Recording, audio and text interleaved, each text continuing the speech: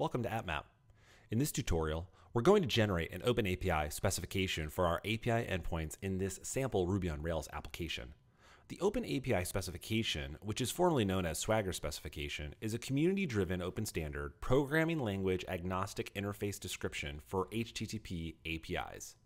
This allows both humans and computers to discover and understand the capabilities of a service without requiring access to the source code.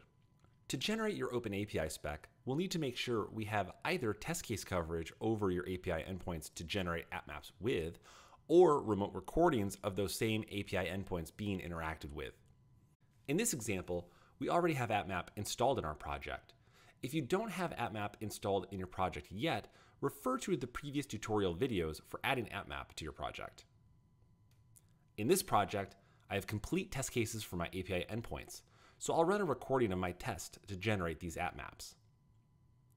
You'll see as I run my tests with AppMap enabled, all my AppMaps are being generated real time. At this point, I can stop and explore my AppMaps, or I can review any findings from the AppMap analysis tool. Continuing on to the OpenAPI Generation page, you can see that AppMap has identified 92 unique HTTP routes in my app. Without AppMap, engineers need to manually update the OpenAPI spec and keep it updated over time as new functionality is created in your app. But with AppMap, I can simply click on the OpenAPI Generation button and we'll build this file for you based on the AppMaps from this specific branch of code and display it for you within VS Code.